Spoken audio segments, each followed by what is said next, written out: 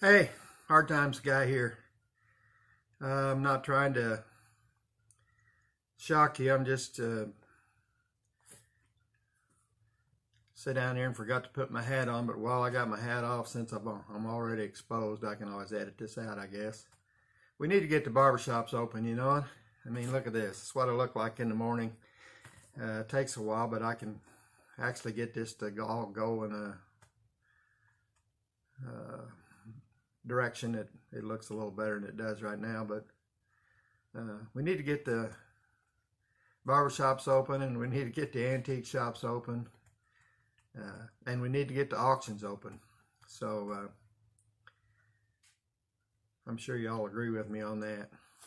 Put my hat on, save you from having to look at that. I'm going to make some little small pieces of video, and I'm going to do that to because some of this stuff needs to be in a video, and I don't have a plan for it being in a video, and some of it I do have a plan for, but it's not going to all appear in the same video. I'm just going to make this video here, get it out of the way, and then I can edit it and put these pieces in there. And you'll probably see this in a piecemeal manner in future videos, where part of this was in a video and part of it wasn't, and then it got put in a video later on. And I think I'll just start out with some of my props. This is a box, cardboard box, kind of that's just a neat little box. It's a Drugger wafer lozenges. I picked it up over there so I would have something to sit things on so that they'd be at the right height for the camera. But this was over in the barn. If you happened out here to some kind of a sale I was having, you find little boxes like this. This one's made out of cardboard. It's nothing special. You'd probably buy that for $3 or $4. That's the kind of thing you like to have sitting around and decorating with. Well, there it is. Vintage or possibly antique box. You all recognize this. It's a Dutch Master cigar box, not too old a one. I chose it because it's thin and it can help stack. And then this thing is a Bulova watch cabinet. It was made to hold watch parts. There used to be a jillion little dividers in there. I took them out. I still have them somewhere, but they kept falling out or keeping the drawer from getting. So there's that one. This one here happens to be plastic. I don't know why. The others I have are all metal. They stack. You can see these little things, little rods sticking up there. That's made that way so that they can stack. Something like this would be $4 or $5 over there. You know, and that's the kind of thing that you could decorate with. It's old advertising. You could put jewelry in there. There's a lot of things you could do with something like that. I've got them so that I can do this.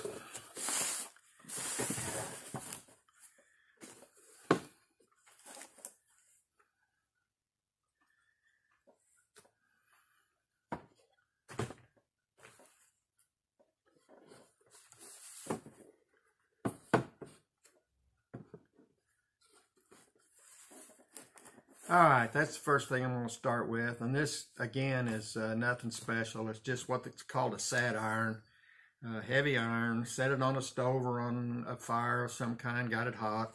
It's sitting today on a brass trivet. Trivets were available to sit these on so you didn't burn your furniture up. I don't know, there's probably at least 10 of these around here somewhere, and I get, I don't know, somewhere, depending on what they are. This one would probably be about $10 or $12, something like that. And I just have that today because of this. And as you can see, this is a very small version of that. In fact, I'm gonna hold it up there. Maybe you can see. It says Dover, USA on it. It's small. Put it in my hand to give you some perspective. It's, and I don't have a big hand. It's a small, maybe a toy. Maybe it was really one of these in a small size to do dainty work with. But I don't know what it was manufactured for, but I do know what it actually was. It actually was used as a toy. It belonged to a girl who died when she was 7 years old. Her name was Betty Lou. She was my wife, whose name is Betty Lou, aunt.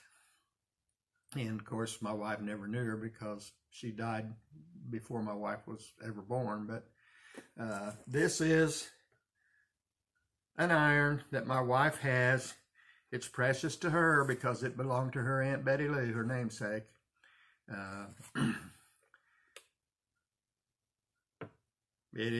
This one is not for sale. It usually is sitting on an end table in our living room, and it'll still be sitting around in a place like that somewhere when Betty and I are gone. But so that you know what it is, Dover, USA, small sat iron, belonged to Betty's aunt, Betty Lou. This is a gavel. Come to order.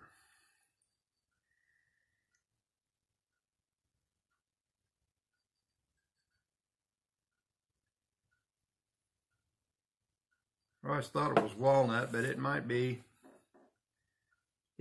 cherry. It's one of those two, walnut or cherry. And it was made by my Grandpa Sam. And it was made for my grandma Wirtis, W-Y-R-T-I-S, my mother's mother. And she was in an organization called the Daughters of the American Revolution. And at some point in the time that she belonged to that organization, she was elected to be their president and preside over their meetings. And when she was elected president, she was pleased with herself and happy. And my grandfather made her this gavel. So this was made by Sam Eddington for Wirtis,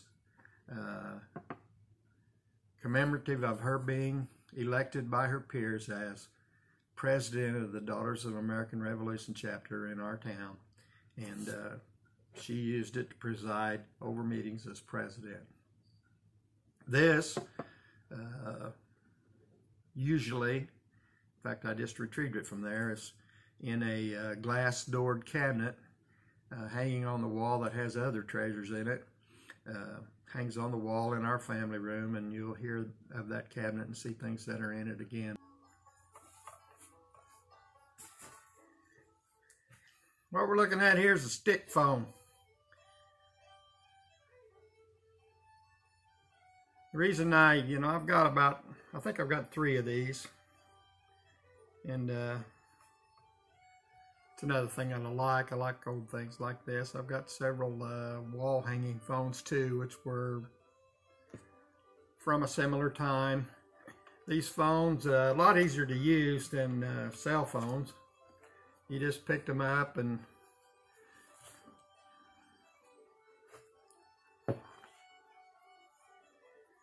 you put this up to your ear, and you got this over here by your mouth, and you went like that. Somebody said operator, and you told them what you wanted to do, and they did it for you, and you got to talk to somebody.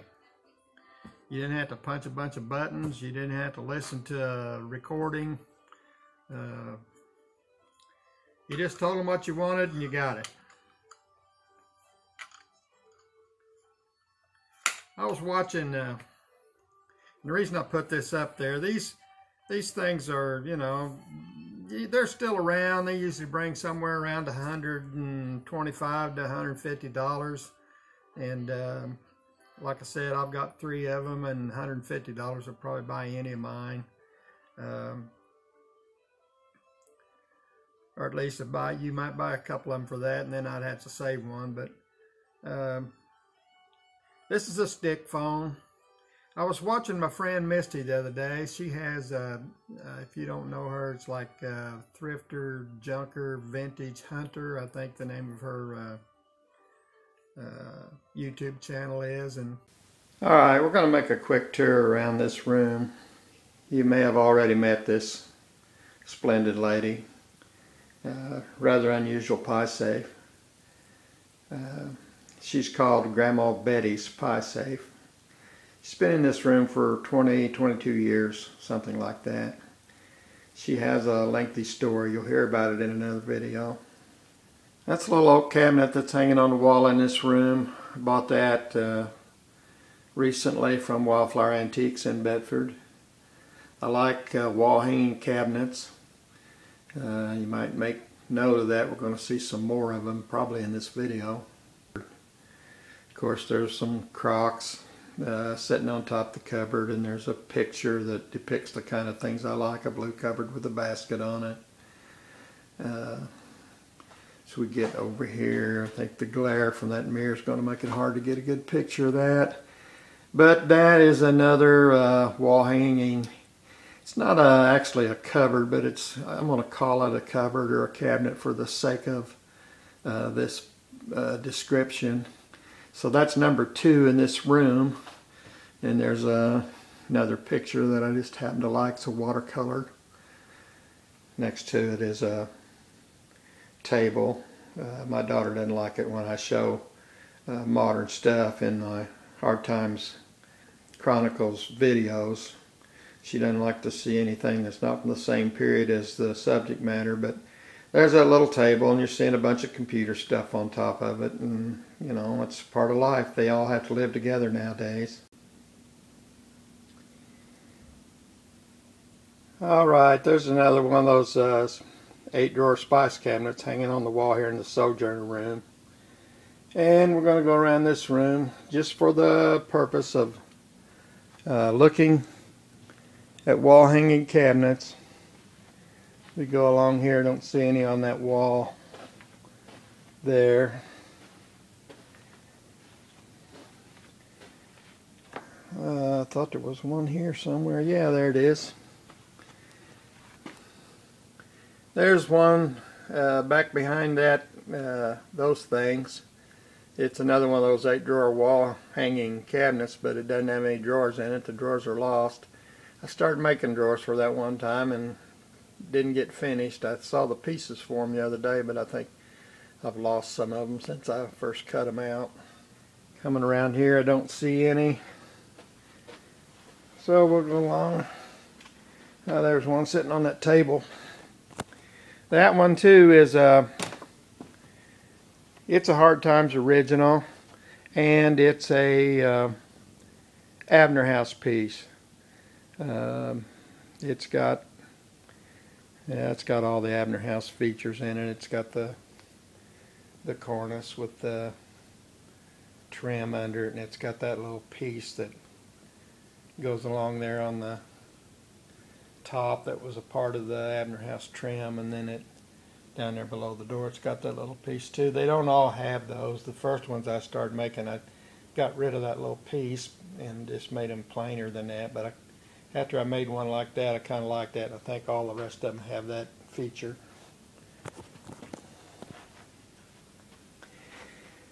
This is one of my favorite wall hanging cabinets, and actually when I made that one, I made 2. I made this one, and I made one out of a door just like that door, only opposite. I made a corner cabinet to hang in a wall. There's a story about that. I'm going to open it up. This one used to be that color. That was the original color of the project that these were made from. It's kind of an old mustard yellow, and both cabinets were that. I didn't really like the color, but because it was an original old color and it was old paint, I made them like that. I didn't change this one till later. There's another one. That's the another one of those spice cabinets. There's one that one's actually hanging on the wall. It looks like it's sitting on top of that pie safe, but it isn't. It's screwed to the wall and hanging there. Uncle Cobb made that one. I suppose you could call that one a wall hanging cabinet too. Might be a stretch. It's got drawers in it. You could call that a cabinet. That's another one, might be a stretch. It's not really a cabinet, it's a display case. It's got all my old badges in it. Now there's one that's definitely a cabinet. That one's an Easy Times original made by my daughter Brett. I think the last one in this room is that one, and that's probably the only one I have that is made out of metal. There's one in the bathroom in the house that's got maybe a metal case and a wooden door, but it's not old. It's a modern medicine cabinet goes in the bathroom. Okay, we're on the hanging cabinet mission. There's yet another primitive one that's as is. Well, I bought it at an auction, haven't done anything to it. Probably won't. It's got all the character it needs without my help. That little gray cabinet there, it's a wall hanger. I think I bought that at opening day of Wildflower Antiques, but not sure. I got, looks like I want $40 for that. Prices on all this stuff in here is negotiable. There's a little hanging cabinet, and actually I'm not real proud of that thing. That could be bought for a really good price. I just made it to use as a display cabinet. One of the times when I had some smalls that I wanted to be able to lock up in an antique booth that I had, and so I made that cabinet and put a hasp on the side of it so that I could keep things locked in it. And it came home from there and laid around the barn for a while, and I finally put it up on the wall and put some things in it here. Looks like I want $40 for that, and I don't know. I'd say I could buy that for a little less than that.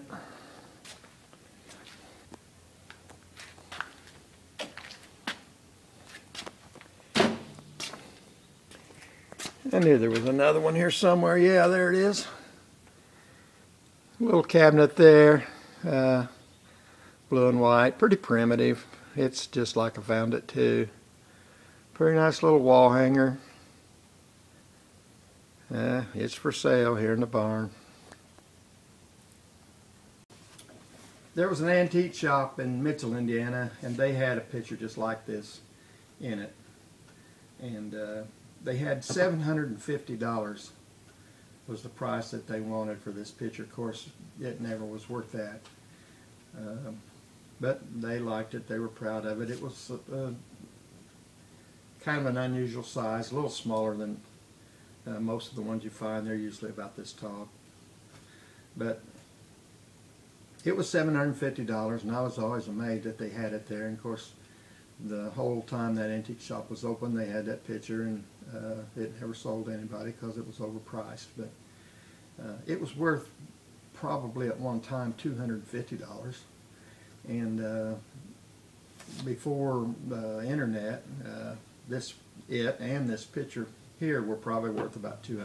I don't know what it's worth now. You can buy them for less than that. In fact, I have one. I have another one of these that I bought.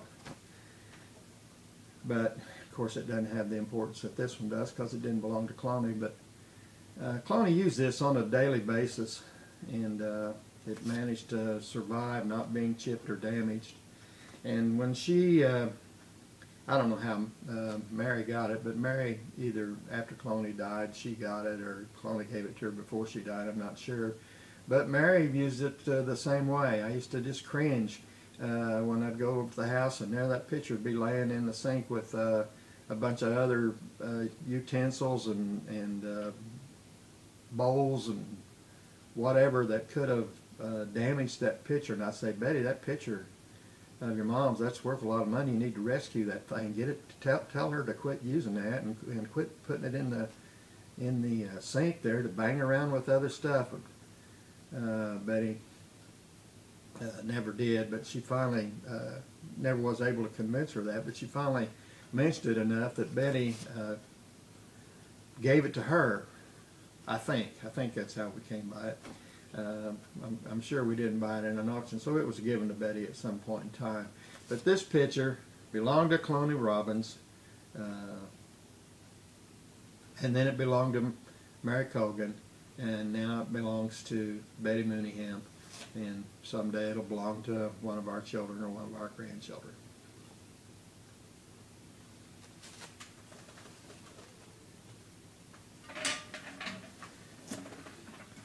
Okay, don't have to be careful with that. That is a Winterline lard bucket. Trying to see what size it is, and I guess I do have my glasses. Let me put them on. 4 pounds net weight. That's a 4-pound lard bucket from Winterline Lard Company in Bloomington, Indiana. Pretty common back in the days when people in Bedford used lard to see these, and I bought this just the other day because it has a childhood memory associated with it. I've looked for these. There was a time when you could buy these all day for $2. Every time there was one at an auction that it sold, and the price eventually went up and up. And I never was smart enough to buy one when I should have bought one. This one here's pretty grungy looking. It doesn't bother me that it is grungy, but I could have had a pristine one of these if I'd have just bought one years ago and kept it. I didn't.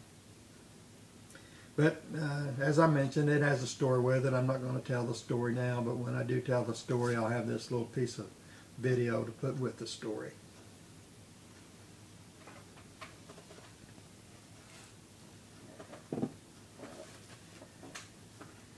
Okay, this is a primitive duck decoy. I'll hold it up there and you can see it a little closer. It's when I said primitive, it is really primitive. It's made from a piece of hand-hewn barn beam floor joist, and you can see on the bottom it's marked with a it's got a Hard Times paper label on it. Must have been out of a printer, must have been out of ink because it's not in color. It's a black and white label. You can do that very often. It says there, decoy made from hand-hewn floor joist, 1869 Fairview Church building. So it's more than just a primitive decoy. It has history with our church, and there's stories about that too. And I made some of these for the Fairview Ladies' Aid Bazaar silent auction, and you're going to hear about those one of these days as well. But today you're getting to see primitive duck decoy made from a floor joist out from under the Fairview Church, which was built in 1869. Okay, that's what's called a bee sting crock, and I'm showing you that one because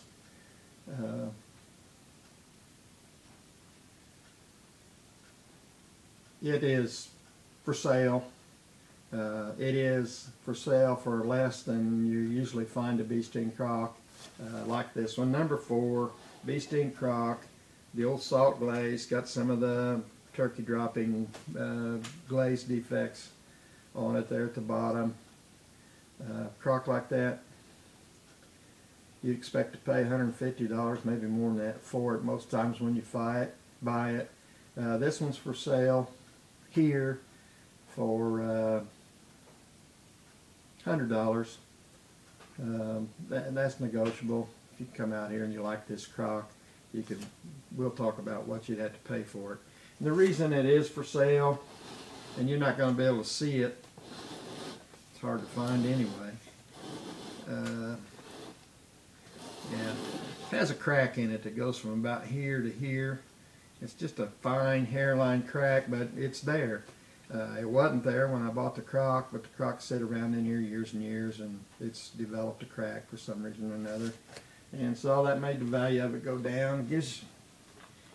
Right now it's in here because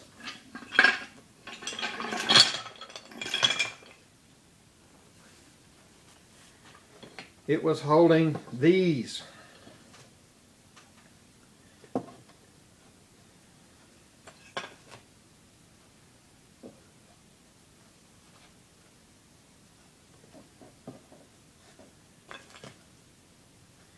I don't know which ones are which, but that's probably Joseph and Mary and the three wise men. That's a camel. That's a person. That might be Mary. I'm not sure. That's a donkey. That's another smaller camel. There's a sheep.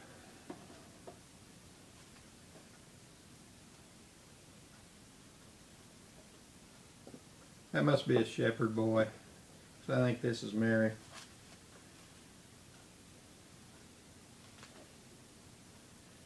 There's another sheep. And I think this is,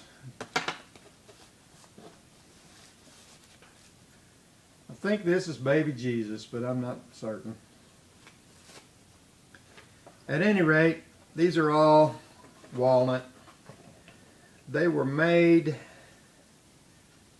with what I'm going to call a scroll saw. Little saw, looks kind of like a jigsaw, and it had a blade on it that probably was in cross section circular. It looked like more like a wire than it did a saw blade with some kind of abrasive on it. And these were made, and they were made by my Aunt Colleen, and she gave them to me. So that is a walnut nativity scene characters made by my Aunt Colleen and given to me. When she made these, she was trying to learn to be a wood carver. She bought herself some wood carving tools. She bought some books about wood carving, and she attempted to become a wood carver. And I never did see any of her carvings, any of her complete ones anyway. So I would say that was a rare occasion where Aunt Colleen started something and then gave up on it.